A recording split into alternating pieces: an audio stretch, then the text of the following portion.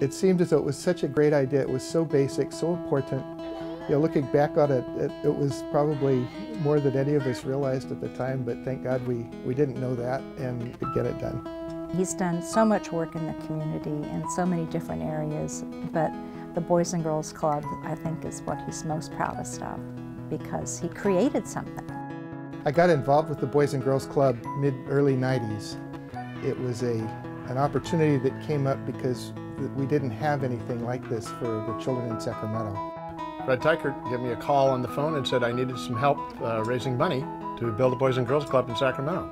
And I said, well, I can't right now. And he said, well, I'll call you in January. He called me in January on the January 2nd and said, you ready to go to work? And I said, okay. I was saying, well, I get so tired of going to all these rubber chicken fundraisers. Why can't we just go somewhere, have hot dogs, a hamburger, jeans, a great band, low costs? And Fred said, great, we'll call it the Broke Ball.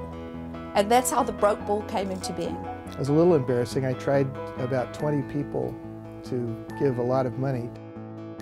I hadn't created the Thomas P. Raley Foundation yet, because this all took place not too long after my father had passed away.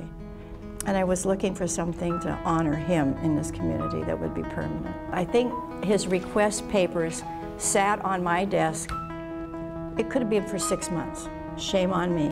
I called him at home and I told Fred, would you please sit down? I have something to tell you. He probably thought, oh my God, what's coming next? We're gonna do it, Fred, it's yours.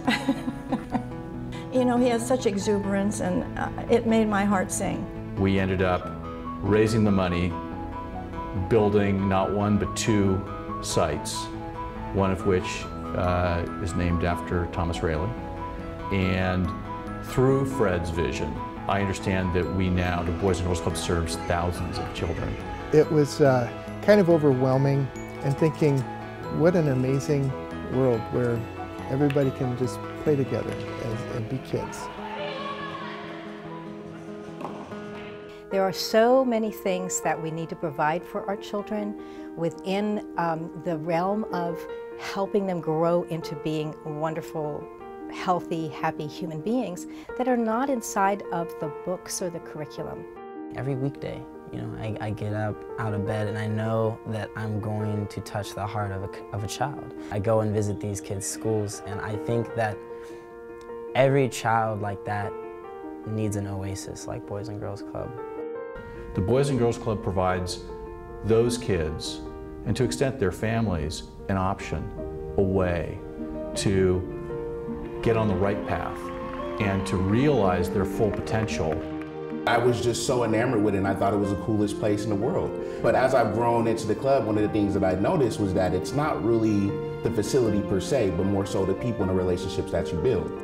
As I look to the future, I think several things. Joyce Teal and I started an endowment fund. It'd be great to see an endowment fund like that get to, say, $20 million so that you could run most of the actual operations of the Boys and Girls Club from your earnings. I could imagine easily having another 2 or maybe 3 clubs to get us to a 100% graduation rate for high school. I think would be pretty cool. Fred is probably one of the more important mentors in my life. Fred is definitely a hero in my book.